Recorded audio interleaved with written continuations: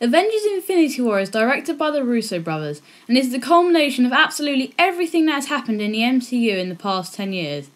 It stars basically everyone and is about Thanos, a galactic warlord who aims to unite 6 Infinity Stones to gain power over half the universe, and the Avengers, who have already encountered 5 of these stones, attempt to stop him. This film blew me away. If you know the typical Marvel formula, the film gives you everything you love from your normal Marvel film. The humour, the action, the characters. It gives you everything you love.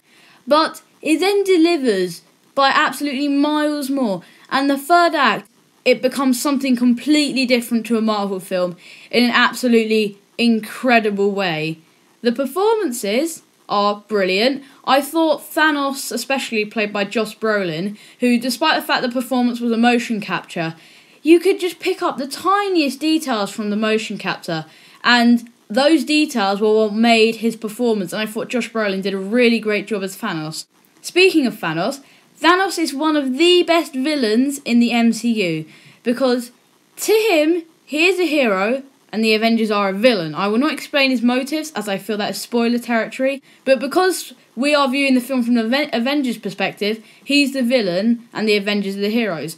And I thought that dynamic was really clever, and that added a lot to Thanos as a character. Because he is the newest character, he really is almost the only person with any character development. Not many people actually get character development, but they've all had their development in previous films, and that is one advantage of this being a culmination of the MCU. But what I'm saying is, Thanos was a brilliant villain, and I loved his dynamic with him thinking he was doing the right thing. And Marvel has also solved their third act problem, where it's just a mindless, big, long CGI battle. Sure, there are lots of battles throughout the film, but the third act, I will get on to what I loved about the third act later, and it is my favourite thing about the film. They completely knocked the third act especially out of the park. I salute Marvel heavily for what they did with their film in the last 50 minutes. And another thing I really liked about the film was that there's so many moments that give you goosebumps of just pure heroism or fear of Thanos, but it's mostly of heroism.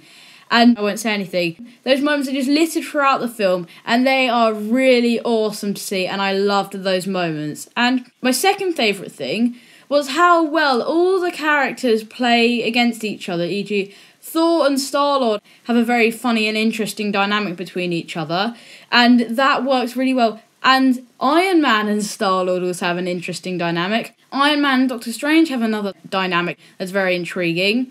But just all the characters coming together, all these heroes you've loved from the past 10 years, coming together in one movie and watching them interact is one of the most enjoyable things I've seen in a long, long time. Now, this is my favourite thing about the film.